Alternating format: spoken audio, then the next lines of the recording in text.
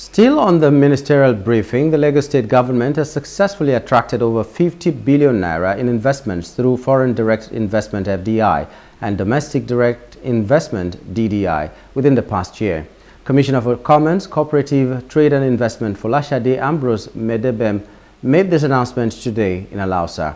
The new multi-billion naira investment, including Twinnings Ovaltines Nigeria Limited, owned by Associated British Foods plc, are expected to enhance the state's productive capacity, create jobs opportunities and boost the economy. In the last 1 year of the second term of the administration, the ministry stepped up its activities in its commitment to attract and sustain viable and vibrant investment and develop commercial, trade, industrial and cooperative-based activities in the state. We sought to drive sustainable economic growth through improved business support policies and infrastructures to continue to attract foreign and domestic investments, and also to ensure that the equal growth of nanos and micro, small and medium enterprises also thrived. Additionally, the state government, in partnership with the Bank of Industry, has finalized plans for 1 billion naira each in production and trade funding to support nano, micro, small and medium enterprises with exportable products.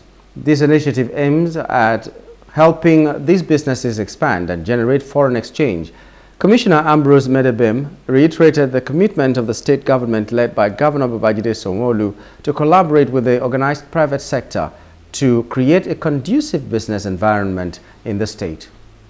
I'm happy to say that we recently also focused on ensuring that we continue to drive trade expansion across the UAE, and in order to continue to facilitate trade promotion and industrial development, we signed, and by that I say the Nigerian Trade House in Dubai, the state government led by Mr. Governor Babajide Sanwo-Olu signed a memorandum of understanding with the Nigerian Arabian Gulf Chamber of Commerce. And the whole essence of that really was to ensure that we can continue to work with our MSMEs and ensure that they're all set up for success.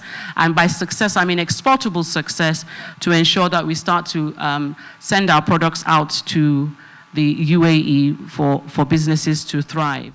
Hello, hope you enjoyed the news. Please do subscribe to our YouTube channel and don't forget to hit the notification button so you get notified about fresh news updates.